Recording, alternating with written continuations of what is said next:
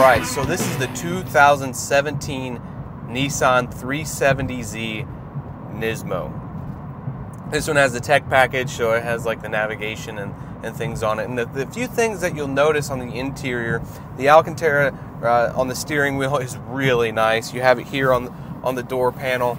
This is a really nice interior. It's a little cramped, it's a little tight, but it's a sports car. It's kind of how I think a sports car should be.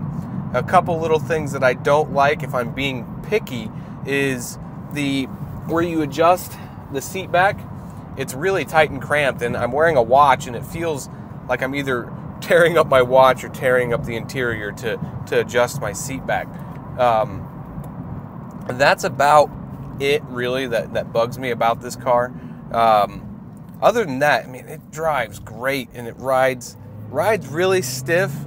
But the nice thing about this is, with it being the Nismo, you get a little bit more horsepower than your standard 370Z. This one's up to 350 horsepower, and it's motivated by the rear wheels, which you gotta love a rear-wheel drive car.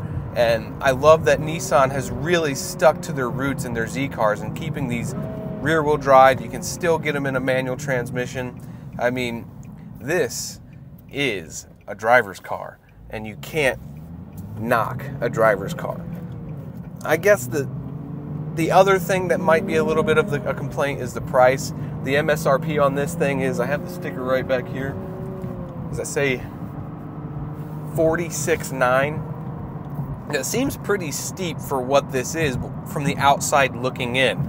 But I think once you drive it and you kind of fall for it, if it's something you like, if you're a Z guy, you're gonna fall in love with this car. Acceleration test, second gear.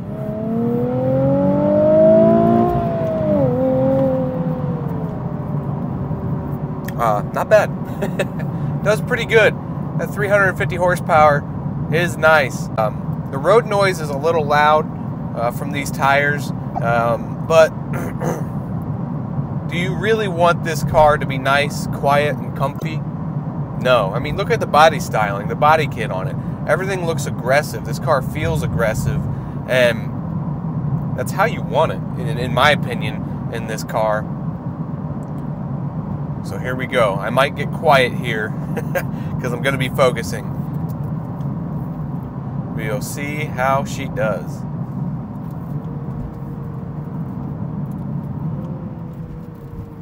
I like the rev matching for downshifting because I don't have to think about it right now.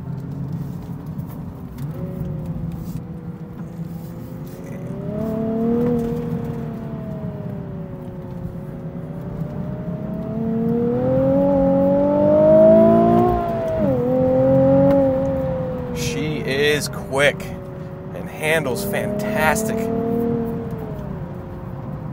Oh, that was exhilarating. Oh my goodness. Whew. Wow. The spring rates being much more higher, it's stiff, but for this car, that fits its character. The character of this car is to be aggressive, is to be really focused on the driving experience. And I tell you what, it's a good experience. It really is.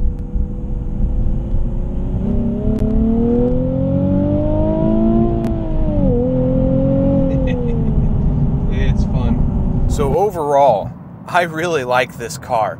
I love the seats. These Recaro seats are incredible. They hold you well. I love how this car looks. The previous, like the 350Z Nismo, was a little bit too much. It kind of made it look like a shark in the front. It was just a little bit too aggressive. They've toned it back a little bit, and I love how this car looks.